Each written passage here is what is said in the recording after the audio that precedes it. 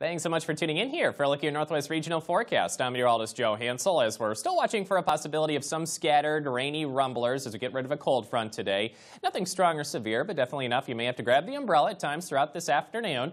Heat, though, still building as we're finishing out the rest of the work week here. A lot of 80s and 90s still in that forecast across the region the next couple of days or so. But long term, looking at the crystal ball and the weather models, it does look dry as a ridge of high pressure builds in for the 4th of July, but it could be a little bit of a warm and toasty holiday for a lot of us heading into next week. Now, Wednesday, a lot of us rewrote the record books in terms of rainfall. Yellowstone got a 0.38 inches of rain. Graybull, 3/100ths of an inch. Yeah, that was enough to tie a record for you out there in northwest Wyoming. And heading into Idaho, Stanley, Idaho, got just over 2/10ths of an inch of rain to rewrite the record books there. But this afternoon, still a lake wind advisory. Some of those high wind-prone areas in northeast Montana for big sky country.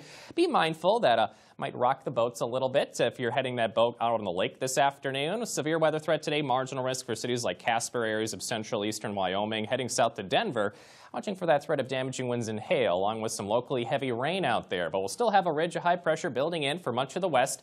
East of that ridge, that's where that cold front will scoot on through with that possibility of some scattered showers and thunderstorms, especially for states like Wyoming. Casper, have to be on the lookout for that possibility of showers and storms. High near 70 for you today. Redding near 100.